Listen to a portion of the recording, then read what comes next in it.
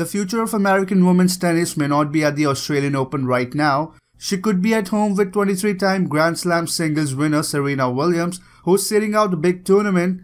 The tennis great's 4-year-old daughter Olympia flexed a lethal two-fisted backhand in a video posted to her Instagram on Monday. "Look familiar?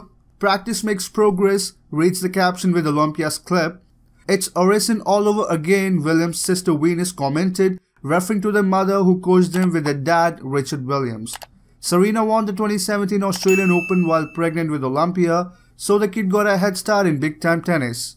But Williams had downplayed her daughter's involvement in the sport. "Honestly, she likes playing piano," she said on Jimmy Kimmel Live in November. Still, the pandemic spurred her and husband Alexis Ohanian to get Olympia tennis lessons with an instructor. "We started because it's a socially safe sport, and when COVID happened, it was like we are just in the house with a 3-year-old. What do we do?" Williams said to People back in April, "There was only one answer to my dismay."